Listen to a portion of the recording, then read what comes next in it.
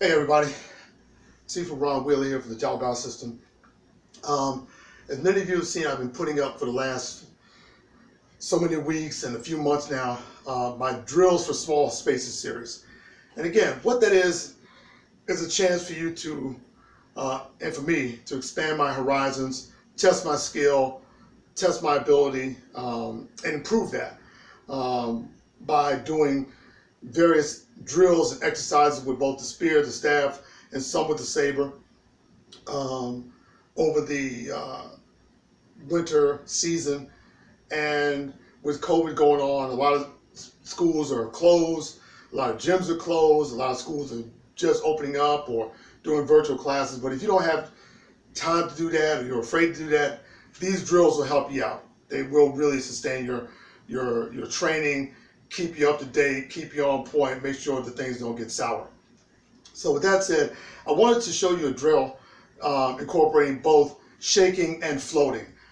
Shaking and floating is exercises that we use and we teach within Chinese martial arts to help strengthen the wrist and develop power in our strikes, both with the weapon and without.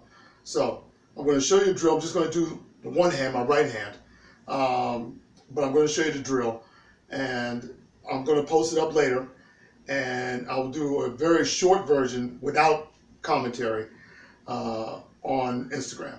All right, so I'm going to use my long pole, which is 7 feet. My ceiling, I know you can't see me touching, but my ceiling is 7.5 feet, so it's not that high. So as you see, working within my apartment, the challenges I have, but you can overcome these challenges also. All right, starting from your horse stance, you're going to grip the staff. I'm going to use my staff. You can use a spear also, but I'm going to grip at the butt end, all the way down to the back.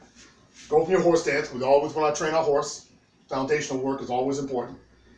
And you're going to take the exercise that I did, the floating exercise that's done in 3 parts, which is out to the side, center, and then out to the side, but turning in your bow and arrow stance or Ding Jima wedge stance. And then come back to your horse and add single hand shaking.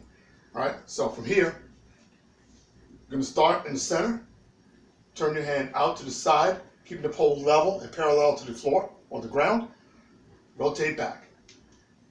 Then extend your hand straight forward, again rotating as if you're throwing a punch.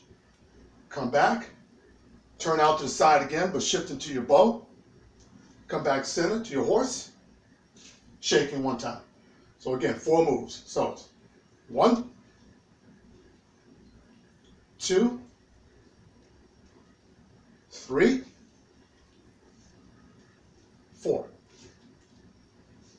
And again, exercises like this are great if you don't have a lot of time during the course of the day. If you only got 30, 40 minutes to train, that's good. Get it in, but this will help with that. All right, guys? If you have any questions, just hit me up. You know how to reach me, those of you looking to reach me, and I will respond back. All right?